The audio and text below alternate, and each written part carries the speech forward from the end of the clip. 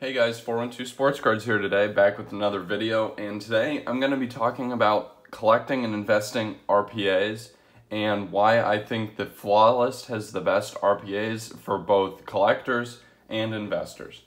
So, how did I get the idea for this video? Well, last night, an auction for Jaren Jackson rookie Flawless patch auto ended. Fortunately, I did not get it. It went higher than I thought it should, but I've kind of been they don't come up on the market that often, and I was digging in, doing my research into Flawless, and I really found that Flawless seems to be a severely undervalued brand, and that sounds absolutely insane, but I'm going to talk through why.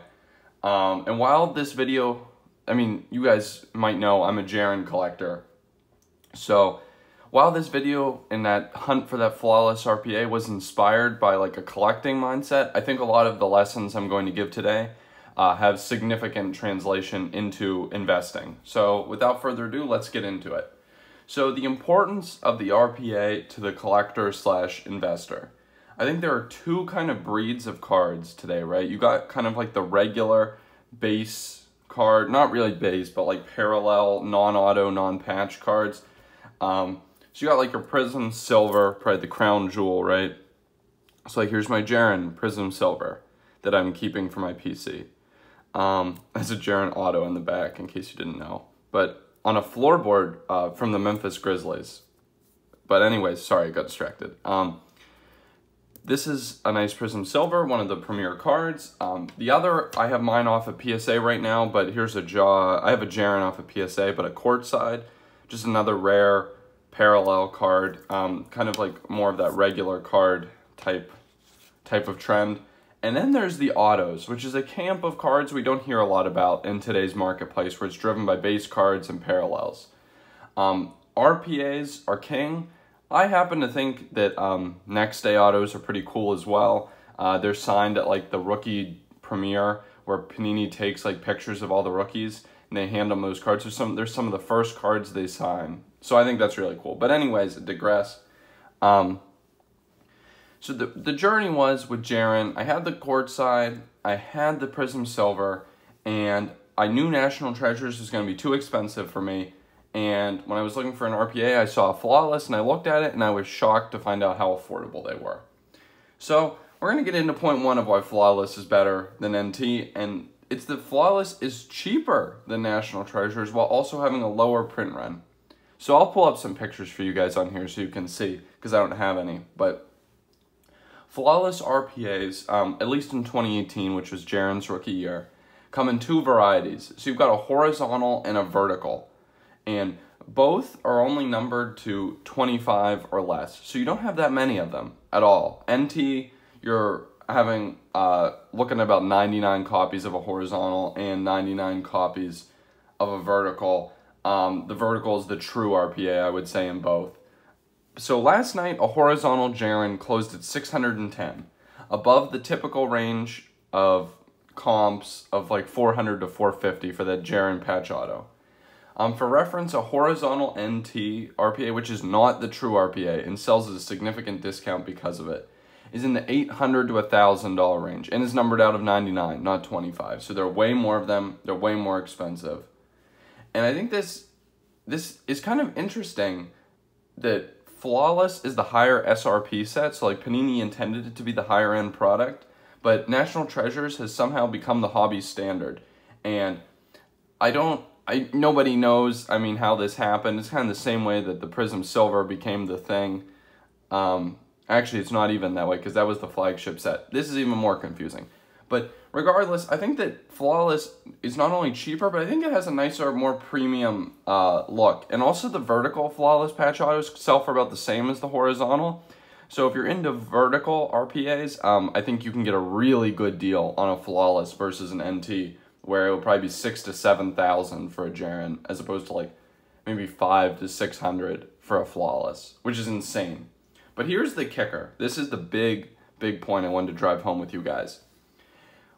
Game used, player worn. So both of these jerseys that I have back here, like this LeBron and this Kobe right here, are game used. They're game used jerseys.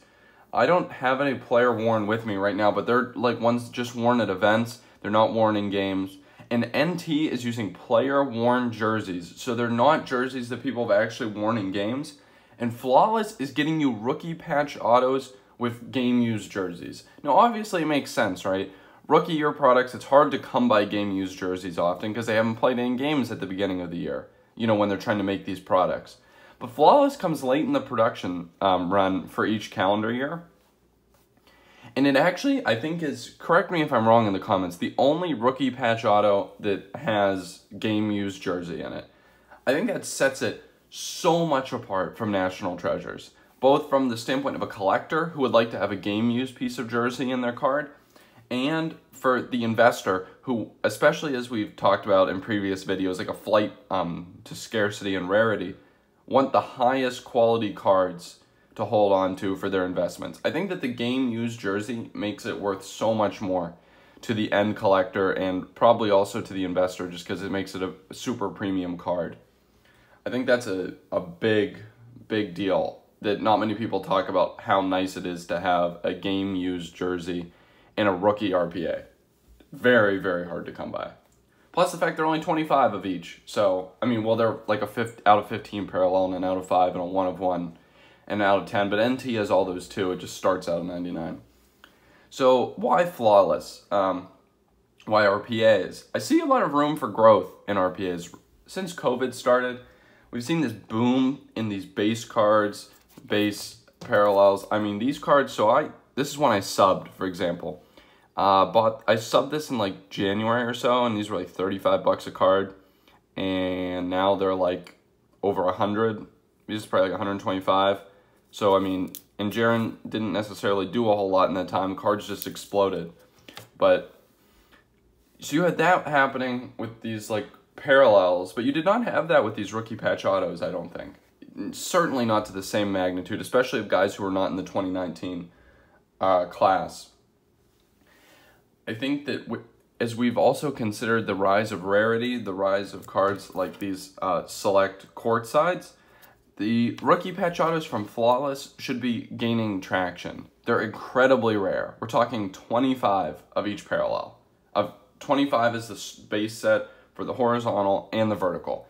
It's exceedingly rare, and I think that investors who have high conviction in players are eventually going to start to latch on to these investments. So essentially, I like the RPA space as an investor and a collector, and I think Flawless is the best one to capitalize on it. I know I couldn't get one last night, but I'm going to be on the hunt in the future to get myself some Jaren Flawless RPAs, or just one for my collection. But anyways, I hope you guys liked this video.